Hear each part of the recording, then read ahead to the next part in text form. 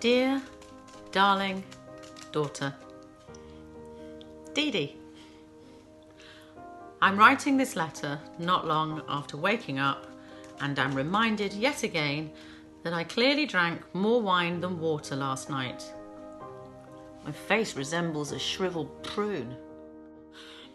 Do as I say, not as I do. Did you know that our bodies are made up of 60% water? And that we could only survive 3 days without it? This is something that should be painted on your dorm walls. We can all manage without algebra our entire lives, but not the old corporation pop.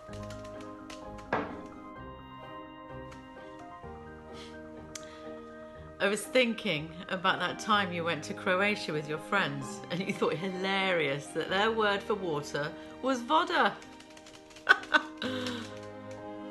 Well, that was not a good enough reason to replace our gin and vodka bottles with said voda last time you were home.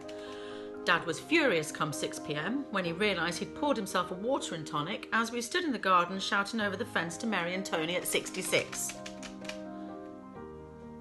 Yes, they still refuse to Zoom. We needed you here on Thursday. It was Derek and Richard's turn to host the quiz. The questions were ridiculously hard, and you would have been particularly great on the TV theme tune and music round. We were hopeless. I had to blow Bridge Over Troubled Water through a straw into my wine glass. Dad got Cry Me a River by Justin Timberlake. What a name, his poor mother. He didn't have a clue.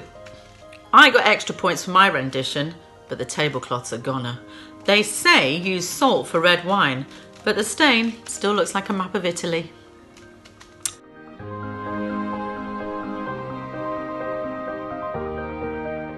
I miss you, Dee Dee. Tell me your news. Love you, Mum.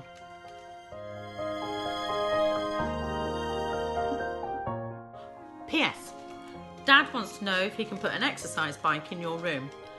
And can he paint the room back to white? He thinks the black walls will demotivate him or something.